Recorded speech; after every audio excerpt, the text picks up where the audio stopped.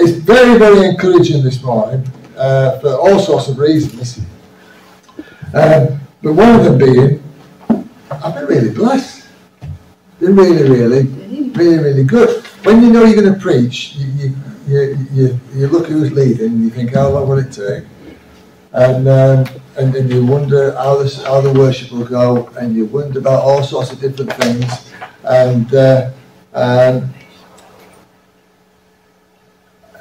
you begin to realise that the Holy Spirit is in control, and whatever occurs, He's there to lead and to inquire and to bless and to move us forward in what He wants us to do. And I'm very, very encouraged, because when I first knew I was going to be speaking, He's opening the door and shutting it whilst we speak. What is it? There's nobody there. There's nobody there. That's done that twice. Yeah, well, you see, when that door opens, it means the Holy Spirit wants to come in. Yes. And the people who aren't concentrated see the door. Yeah,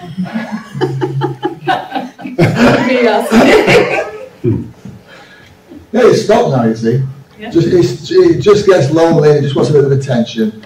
So if it's the case, then you do that, and then it's a peace for the rest of the service, and it won't open again. Unless you're not listening properly. And then you've got to remember, I've got to listen. As soon as I knew I'd be speaking today, actually I thought I was speaking next week, so it was even further back. I knew what the Lord wanted me to talk about. He wanted me to talk about allotments and gardens. Not just the physical ones, but the spiritual ones too. Because I don't know if you noticed from the scripture in Revelation 19 that refers to a garden. Did you notice that? You didn't. I did though, because I was looking for it. And it talked about a wine press. And the only place a wine press would be in the vineyard, in the garden. So there are areas of our life that we're not really aware of, that God's interested in, but He wants us to bear fruit. Right through Scripture, I'm not going to go everything, but if you remember when the children of Israel went into the Promised Land and they beat the Philistines and the Amorites and the Elamites and the Girgashites and the Gibeonites and the Lowites and the Hivites, and they beat them all, and then God told Joshua, divide up the land, and it was divided into 12. If you back in your Bible, sometimes look, you can see these lines going across Israel. You think, what that's all about? That's the allotments. And He gave people the size of the allotment that fitted in with their size, where they were at. And if we make it spiritual now, if it's a new Christian, then the allotment will be relatively small. The expectations are just that you will start to grow. But as we grow, then our allotment increases. And God's expectation increases. God comes to the garden. If you go back to Genesis, He came into the garden. Why? Not to look for fruit, which is what He looks for now. He came to fellowship with Adam. It was a place of fellowship. It wasn't a place of toil. Fruit just grew on the trees, and they would take it down, they would eat it. They didn't have to go shopping. They didn't have to try and make condensed milk. They just ate the food that grew, the berries, the thing, etc., etc. There was no effort involved. The effort came afterwards, after the fall, and the ground then was cursed. Things changed at that point that we can't understand. But God wants to get us back into that place where after a hard day, you sat in your garden, you're having a drink of orange juice, and He just walks around the corner and He says, have you got a spare chair? Come on, let's have a chat. How's your day been?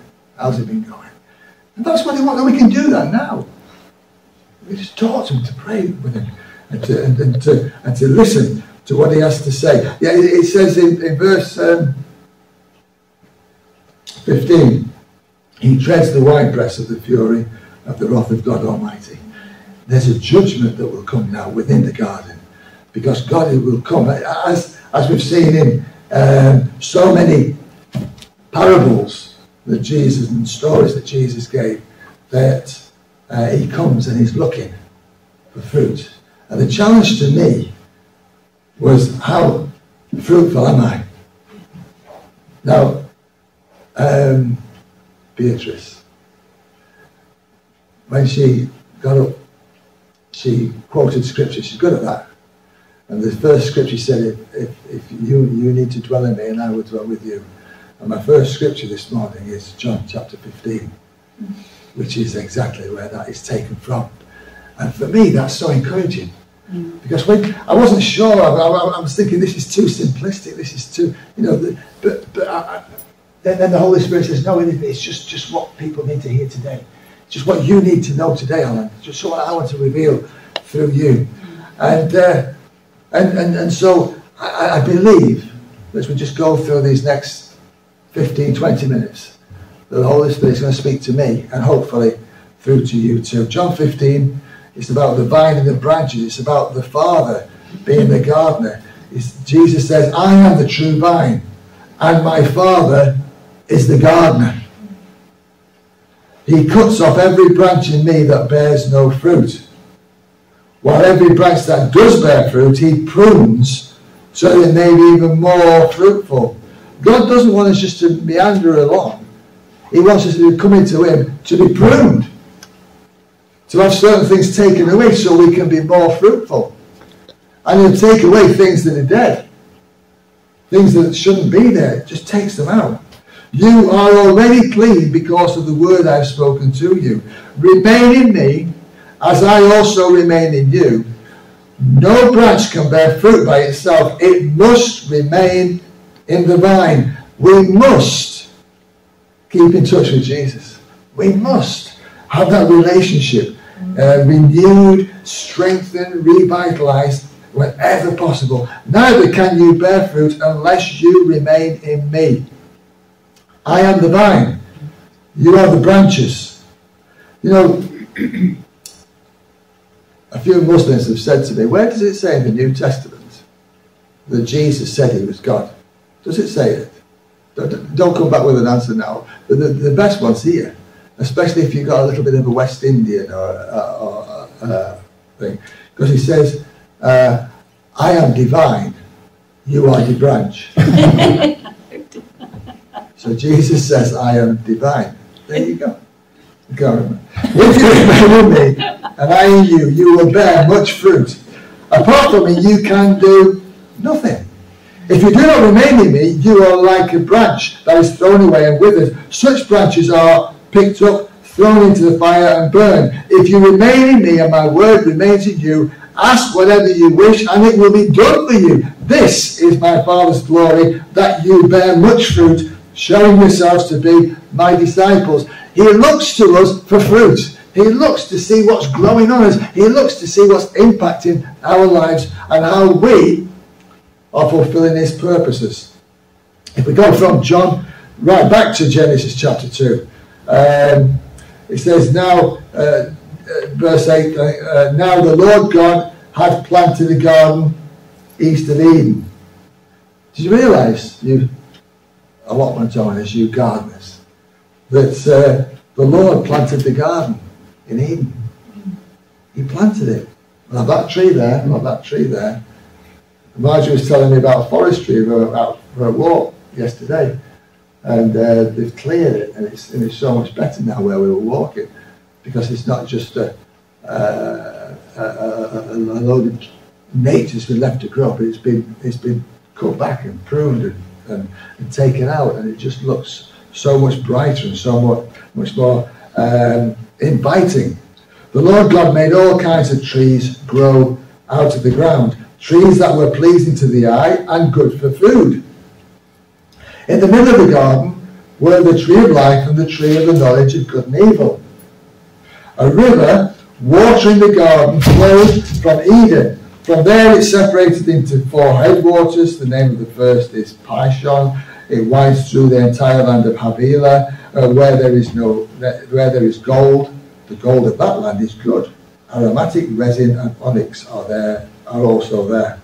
The name of the second river is Gihon. It winds through the entire land of Cush. The name of the third river is the Tigris. It runs along the east side of Asher. And the fourth river is the Euphrates. It wasn't like my garden, or our garden, a few meters by a few meters. This garden was huge. It was colossal. There's 4 rivers there named that come out into that garden. So it was a massive place that God blessed Adam and Eve with. It wasn't just a little allotment where they had to dig around. They didn't have to dig around, as I mentioned before. The food, the trees. It was a mature garden. The trees were provided for food. The Lord took the man and put him into the garden of Eden to work it and to care for it. So he's just going to work the garden and look after it and eat all the fruit. And the Lord God commanded the man, you are free to eat from any tree in the garden, but you must not eat from the tree of the knowledge of good and evil, and when you eat from it, you will certainly die. They could eat from the tree of life, it tells us later, and that was why he was banished from there. Before, in the next chapter, the serpent was more crafty than anyone else. Said to the woman, did God really say you mustn't do that? The woman said, yes, he did. He said it. He said it. That was her answer. We may eat from the fruit of the garden, but God did say, you must not eat the fruit from the tree that is in the middle of the garden, and you must not touch it, or you will die. She knew. Adam had told her. She knew exactly what she was doing. But it was a transferred command. It was given to Adam. The serpent says to her, you will not surely die. The serpent said to the woman, for God knows that when you eat from it, your eyes will be opened, and you will be like God, knowing good and evil. When the woman saw that the fruit of the tree was good for food, and pleasing to the eye, and also desirable for gaining wisdom, she took some and ate it. She also gave some to her husband who was with her, and he ate it. Then the eyes of both of them were opened, and they realized they were naked. So they sewed fig leaves together and made coverings for themselves. Their innocence went. It was done away with. Then the man and his wife heard the sound of the Lord God as he was walking in the garden in the cool of the day. And they hid from the Lord God among the trees of the garden. Who planted the trees? God the Father planted the trees. They're hiding. He knows where he put all the trees. He's not a forgetful God. He remembers everything. He knows everything. He knew exactly where they were. He knew exactly what had happened. But the Lord God called to the man, where are you? So Eve's off the hook already. It's Adam he's calling for. Where are you? Adam, where are you? And I believe the Lord is saying to us, saying to me, Alan, where are you? Alan, why aren't you going on with this over here? Alan, this is your allotment. This is your garden. This is where I put you to be the gardener. Just to work the land, and the fruit will grow. Alan, where are you? Talk to me. Talk to me. And God's saying to us all, where are you? I want to talk to you. How's the garden going? Are you dealing with the weeds? Are you seeing the growth that we need to have in there? See, it's not just this physical garden, it's a spiritual, the place where God has put us. And we're all in a place. We all are in a position where we should be serving God and doing that. And I believe that's what the Lord's saying to us here. It's an old message in many ways, but it's actually the basic message. We should be trusting God. We should be obeying God. We should be following Jesus. We should do what Jesus said. Some people don't understand. They think they're a Christian because they go to church. Anybody can go to church. Doesn't make you a Christian. A Christian is a follower of Christ. Someone who does what Jesus said we should do. Someone who is obedient to what he wants us to do without counting the cost, because we've learned that through trusting Jesus comes fulfillment in life. And it blesses us and it shows us the way forward. Adam answered, I heard you in the garden and I was afraid because I was naked, so I hid. And God said, who told you that you were naked? Have you eaten from the tree that I commanded you not to eat? The man said, the woman you gave me, you put her here to be with me. You did it, she gave it to me. She gave me some fruit of that tree and I ate it. Now the Lord God said to the woman, what is this you've done? The woman said, the serpent deceived me. Oh, really had me on okay. And I ate it. So the Lord God said to the serpent, because you have done this, cursed are you above all livestock and all animals. You will crawl on your belly. I will put enmity between you and the woman, and her offspring will crush your head, and you will strike his heel. The woman said, you're in childbearing, the pains will be severe. To Adam he said, because you listened to your wife. It's terrible stuff, this. Adam said, because you listened to your wife and ate the fruit from the tree about which I commanded you, you must not eat from it. Cursed is the ground because of you. Through painful toil you will eat food from it all the days of your life. Can you see what's happening here? We're going down from Adam to Eve to the serpent, and now we're having the ground being cursed. If sin is not dealt with, it grows, it multiplies, and it holds us down. If we don't deal with what we should be dealing with, we will not achieve our potential, and when God comes to look for the fruit, it won't be there because it's been spoilt by the birds of the air and the thorns and the thistles and the rocky places. By the sweat of your brow you will eat food until you return to the ground from where you came. Adam named his wife Eve because she became the mother of all living. The Lord made garments of skins for Adam and Eve and clothed them.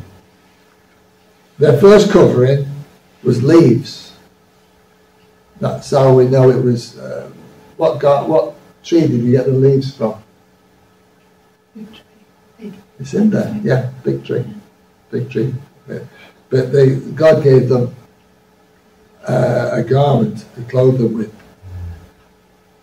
I can't confirm it from Scripture, or maybe it's in there somewhere, but I think it was a lamb. A lamb that was taken, and that was the covering to hide the sin. A picture of Jesus dying for us on the cross, giving everything that he had for us so that we can be covered, so that we can serve him and where we go. The Lord God made garments of skin for Adam and his wife. The other variation, I do have funny thoughts. I wondered whether they were sort of translucent. When the glory of God left them, you could sort of see inside of the heart beating and the kidneys working and all that sort of thing. So the garment was actually a garment of skin. That's what it says, a garment of skin. Anyway, that's just a thought again. I can't find that from Scripture, so don't tell anybody that one. The man is now become like one of us, it says. That is a reference to God. God the Father, God the Son, and God the Holy Spirit. They say that they're having a conversation here. The man has now become like us. He can tell the difference between good and evil. In order to reason this out, because that's how he's made us. We were made to be in his image. And he said he must not be allowed to reach out his hand and take it also from the tree of life and eat it and live forever. It was something that had to be dealt with quickly. So the Lord banished him from the Garden of Eden to work the ground from which he had been taken. And he drove the man out. He drove him out. If you go back to verse 15, it says, the Lord God took the man and put him into the Garden of Eden. But now he's driven him out. When the Lord is dealing with our lives and directing us where to go, what to do, how to do it, all of the detail that he gives to the people who serve him, It's something of a blessing. But at the end time, it's going to be a case of, I don't know you.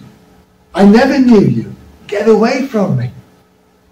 He drove them out of the garden. It's so critical that we make sure that our lives are conformed with the will of God. And I'm not preaching at you this morning. I'm preaching to me, because I know that I trip up so often. I know that I exert my energy sometimes on things that I'd be best not doing.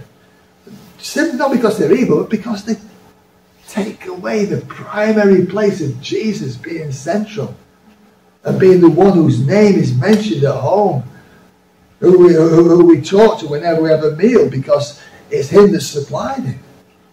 Yeah, those words up there, when he began to breathe, that's what it was, wasn't it? And I thought about it as well.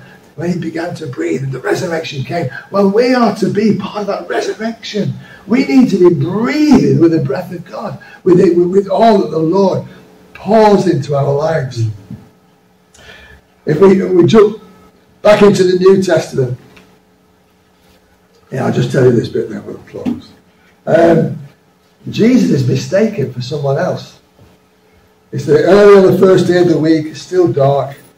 Mary Magdalene went to the tomb and saw that the stone had been moved from the entrance.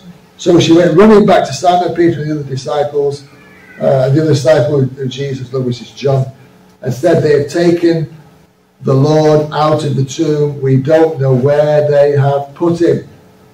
So Peter and the other disciple, John, raced back to the tomb. They got there, and then they came away because Jesus wasn't there. Then the disciple, now Mary stood outside the tomb crying. As she wept, she bent over to look into the tomb and saw the two angels in white seated where Jesus had been, one at the head, one at the foot. They asked her, woman, why are you crying? They knew why she was crying. Why did people know the answers to the question they ask? But it begins to take us down. How honest are we about where we're at? How do we realise just where we are? They have taken my Lord away, she said, and I don't know where they have put him. At this, she turned around and saw Jesus standing there. She's there, that's Jesus there. But she didn't realise it was Jesus. Didn't realise he was there. And again, just to focus for a few moments, we need to know that he's there. Whatever we're doing, he's there. He's watching us. He wants to be part of what we're doing. He wants to be that best friend to us, so that he's not excluded from anything. Who are you looking for, Jesus said. Thinking he was the gardener, she assumed. She didn't recognize him. She assumed that he was the gardener because he looks like a gardener. He is the vine. We are the branch. Sir, if you've carried him away, tell me where you put him. I will get him. Jesus said to her, Mary. She turned to him and cried out, Rabboni. She knew it was Jesus. She knew he was there. And that's how it is with us. He's just there. I can remember years ago, I can't remember the girl's name, her family name was Reed, and she was given a testimony at a Christian camp in Scarborough, talking about how she knew the Lord, and she'd gone away, so many of us do, for whatever reason, away from where we should be. And she had a phrase, she said, I realised later that Jesus was always there, like the wallpaper. When you first put the wallpaper up, oh yeah, lovely wallpaper, nice wallpaper, Marge. We got a compliment from the guy who lives behind us. You know, our garden, his garden there. He came and said, oh, I like the wallpaper you put up. We've got nice neighbours. But she said it was like that. And it is. Eventually the wallpaper is invisible. You just don't notice it. But it's always there. Never moves unless we determine that it will. And it's the same thing this morning. He's not waiting for you at your house. He's not waiting to sit in the car with you to go home. He's actually here now. He's saying, listen to Alan. He's made a load of noise out of next to nothing. But actually it's hit on one or two things that are real. And we just need to respond to him. Let's just pray. Mm-hmm. Heavenly Father, I thank you that you are the gardener. I pray that you allow me to get rid of the weeds. That you allow me to get the hard places removed. You allow me to make sure the seed goes into good ground. I pray for my brothers and sisters this morning that as we get on with our lives over the next few hours, days, weeks, months, I pray that we will not just leave you abandoned as part of our lives, but we will take you and place you in that place where you are central, where your purposes will find fulfillment. We ask you, Lord, for your glory.